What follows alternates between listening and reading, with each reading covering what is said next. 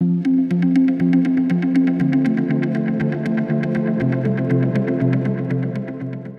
is indeed very exciting time in the world of chip-to-chip interconnect. PCIe Gen 5 devices, both root complex and endpoint, are hitting the market, and PCIe Gen 6 is just around the corner. My name is Priyank Shukla. I am Product Marketing Manager of High-Speed SerDes at Synopsys.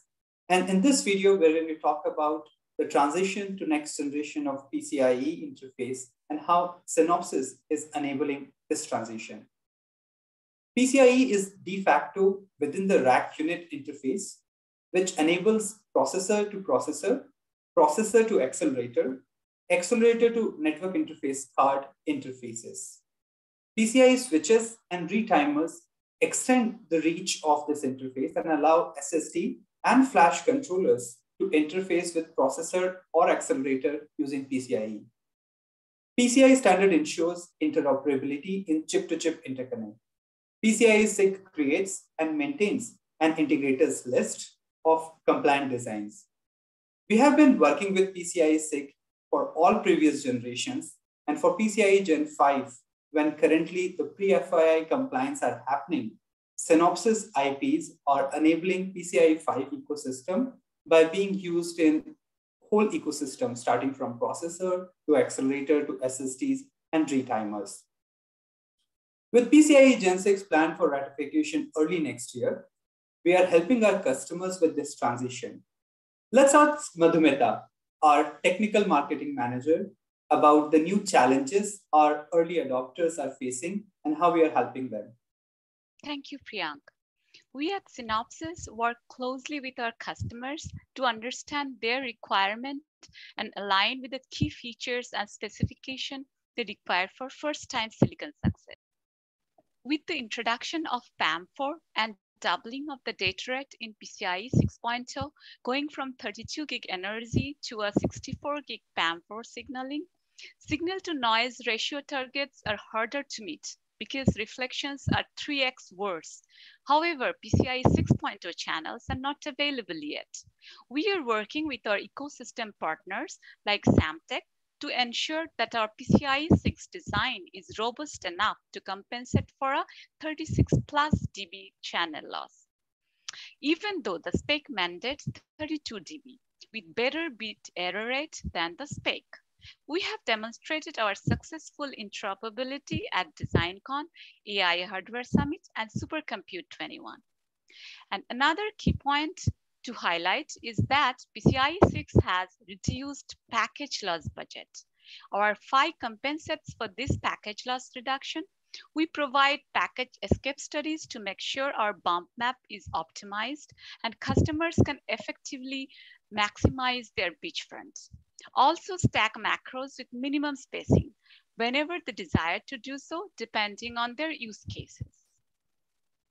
In the world of IP, the prime concerns are power, performance, and area. We'll get into performance in a bit. Let's talk about power and area. How are our customers looking into these when they are transitioning from Gen 5 to Gen 6? Yeah. So PAM4 modulation are best implemented by analog digital converters and digital signal processing, best receiver architecture. Such architecture provides power benefit with process scaling, and coupled with our own innovation in analog signal processing, we are able to offer power efficiency improvement by about 30%, which means PCIe 6.0 implementers can reduce power per bit by 30% compared to PCIe Gen 5. And using our in-house EDA tool, Fusion Compiler, and advanced place and route technology enabled by AI and machine learning algorithm, we are able to offer 10 to 15% lower area in PCIe 6.0 compared to PCIe Gen 5. That's great. How about performance? I know the channel loss is a good metric, and in May of this year, we demonstrated our PCIe Gen 6.5 with PCIe channels and also 36 and 38 dB of channel loss. Is there something else that's important for performance? Yes, both bit error rate and latency are the key performance metrics. PCIe 6.0 uses PAM4 and requires forward error correction mechanism due to high bit error rate, and we can achieve higher order of magnitude than the prefect BER in our own design and silicon demonstration, much better than the spec specifies. Introduction of forward error correction and ADC DSP based architecture is often perceived to have higher latency, which is a significant concern, especially with CXL. And thankfully, our Synopsys PHY and controller teams are able to provide an integrated PHY and controller solution that provides about the same latency in PCIe Gen 6 as in PCIe Gen 5. Can you tell us more how both PHY and controller sitting together were able to get the same latency? Yes.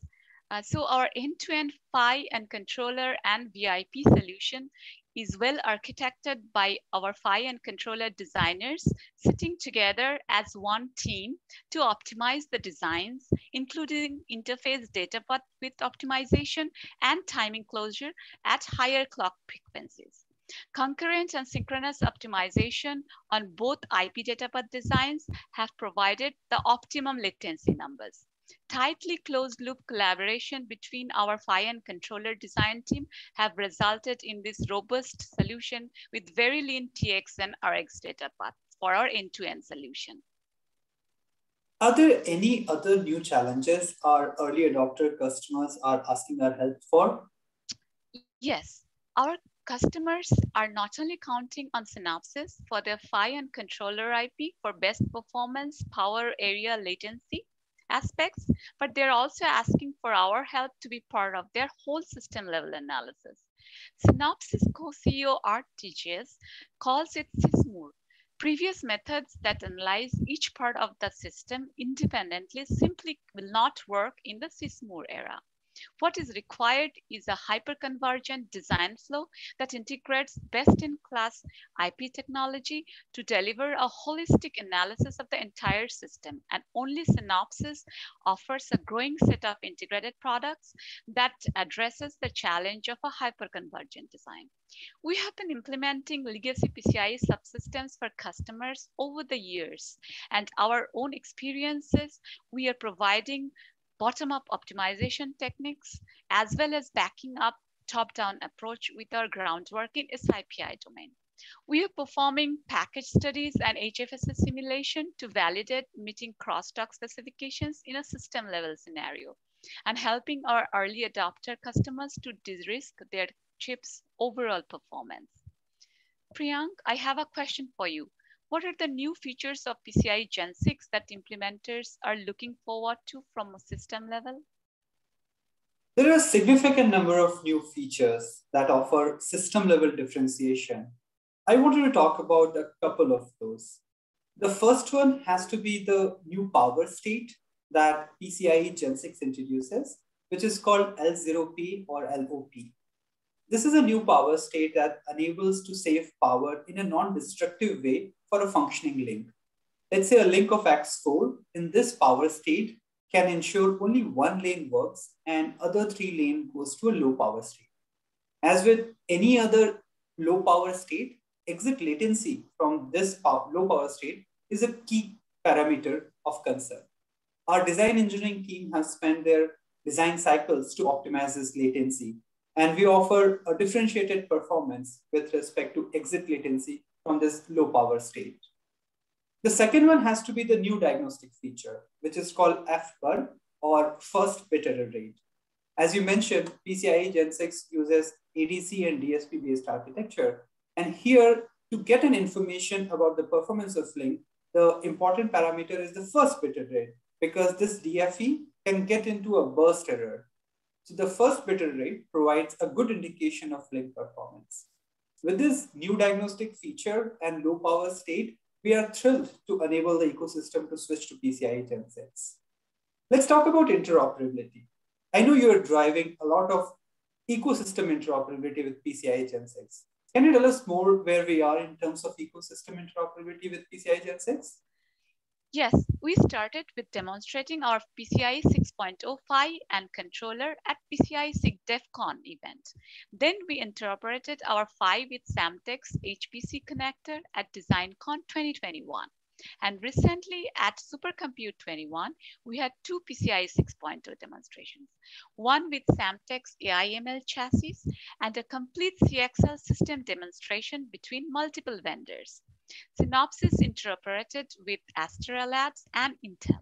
The multi-vendor demonstration showed robust CXL interoperability, successful transmission of CXL.io, CXL.cache, and CXL.mem transactions between Intel Sapphire Rapid CPU, Astera Labs Solstice 3U riser cards with two Aries CXL Smart retimers and Synopsys DesignWare CXL IP solutions.